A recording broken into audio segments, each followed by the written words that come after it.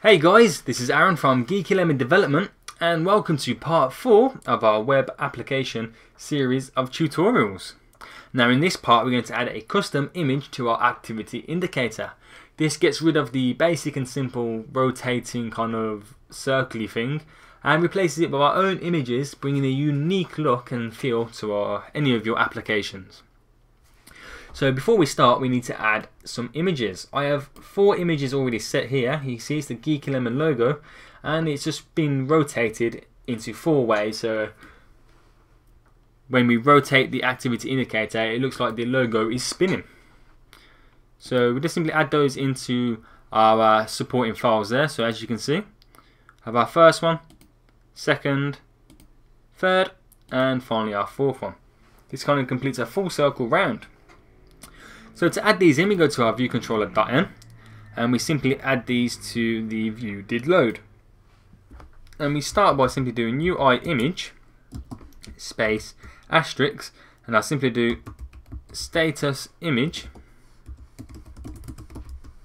space equals space bracket UI image again, image named, and in the highlighter section here we're simply going to do @ quotation mark, and I simply put in the name of our first image we want to be displayed. So end that with a bracket and a semicolon, and then we do UI image view space asterisk, and I'll do activity image view space equals space bracket UI image view space alloc, and after the bracket there we do init with image, and then we do the name of our UI image, which we called it status image, and finish that with a bracket and a semicolon. Once you've done that, we need to now add the rest of our images that we want to play in a one after the other to kind of create that animation kind of spinning image effect. So what we do is activity image view dot animation images space equals space bracket ns array space array with objects, and then we can simply do enter and do a bracket UI image space image named @ quotation mark the name of our first image, and in that array bracket and a semicolon. Now if I just simply copy this and do it 4 times, just to save a little bit of time, but making sure the very last one has a comma and then nil, and after that a bracket to close it up, a semicolon, and then simply change the name of our image files just there. So now when the image plays, it's going to play our first image, our second, third and fourth, much like how we play animations in our other tutorials. So then after we've done that, we now need to create the other little bits such as the alpha, the duration, where the frame is going to sit in our activity indicator, and basically to get it to start animating.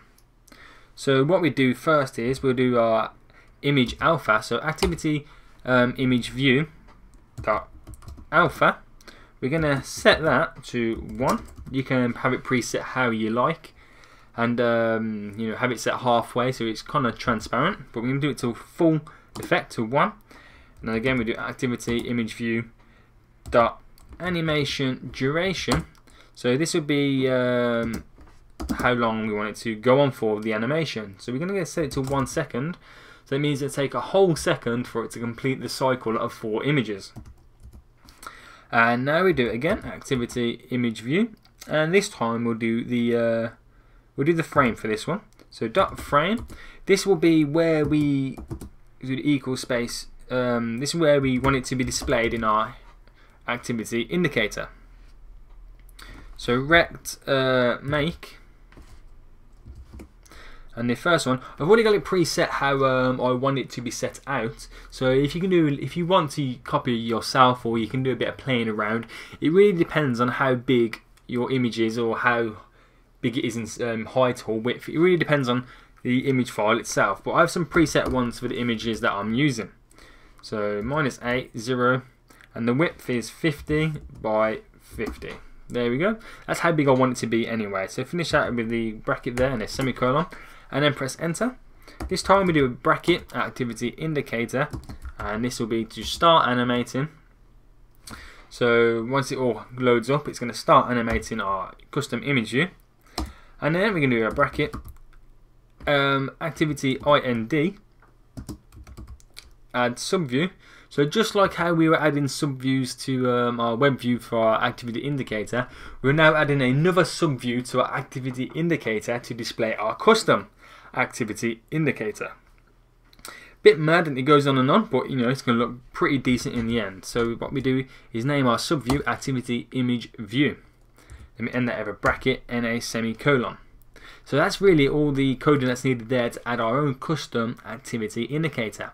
There's only one thing left to do, and that's to jump into our storyboard.m. is set the image alpha, or the alpha of our activity indicator to 0. So instead of doing it to alpha here to 0, this will mean it will hide our custom one as well. We need to go to the color and simply drag it down to the opacity to 0. So that means when we build and run, you cannot see the original activity indicator underneath our custom one. So if you build and run now, you can see our custom image rotating as our activity indicator. So now if I search for the Apple website and load it up there, so you can see our activity indicator. I can even refresh it. So our custom one rotates round, so that's simply how you create a custom activity indicator. So I hope this tutorial has helped, and more importantly, I hope this whole WebView application series has helped. And I hope it's the basics for you to create some brilliant and amazing own web applications. So if you've enjoyed this series, make sure you like, favourite, and share it. Leave us a comment if you did enjoy it. And most importantly, if you haven't, make sure you subscribe. There's going to be so much more tutorials coming along the way. So again, if you haven't, make sure you like and favourite and like and follow us, on Facebook and Twitter. Check out all the apps which are currently on the App Store by simply searching Geeky Lemon. And again, most importantly, if you haven't, make sure you subscribe, and I'll see you all next time in our next tutorial. Come on, Bob. Come on. Come on, Bob. Oh! I got him with my pinky! I got him with... No, it's not my pinky. I got him with my finger.